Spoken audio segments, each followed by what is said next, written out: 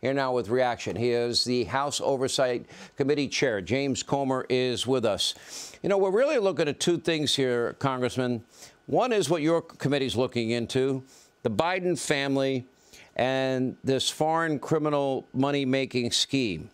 What do you make of what we know right now? In other words, you actually told Ted Cruz on his podcast that Joe Biden has been selling access to our enemies for decades. Will that now be proven? Well, I think we're getting closer every day. We're at the point now, we're in the deposition phase. We need people like Devin Archer to come forward and tell us what they know. We already have bank records, we have emails, we have text messages, we have phone records, we have testimony from other people.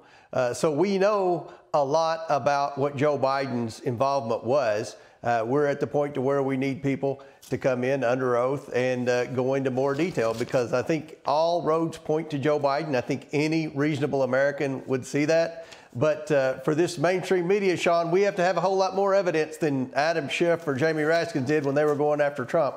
But we're going to provide the evidence, and I think we're making progress every day. Now, we know that Devin Archer had canceled a couple of times on you. We expect that he will testify before your committee a week from today. You had also previously said that you expect Hunter to face between 6 and 10 criminal referrals.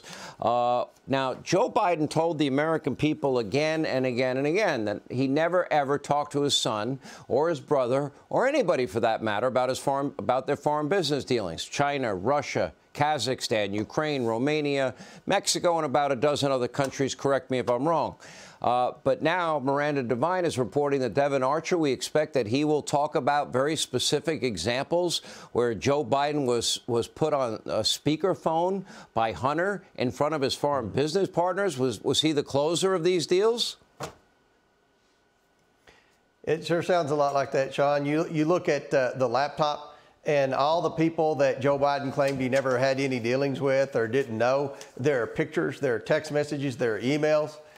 There's evidence through and through that shows Joe Biden knew these people, he spent time with these people, and he communicated with these people.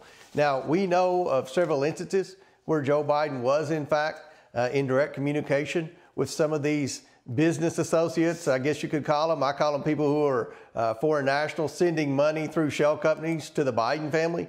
But at any rate, Joe Biden was a lot more involved in Hunter's shady business schemes than he has ever admitted.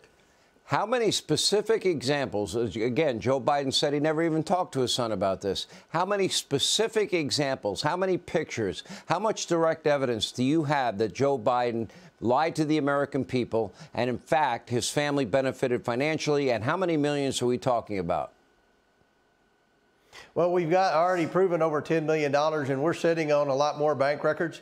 We're going to bring people in now to try to explain where this money came from, because as we've said before on the show, Sean, many of these shell companies, he had people like Rob Walker, like Devin Archer, whose name was also involved in some of these companies that received the initial money wires from the foreign nationals, and then they were then transferred into the Biden shell companies and then laundered down to the Biden family. This is a very organized, complex scheme that has taken a long time to figure out. It was difficult by design. That's what the Form 1023 said.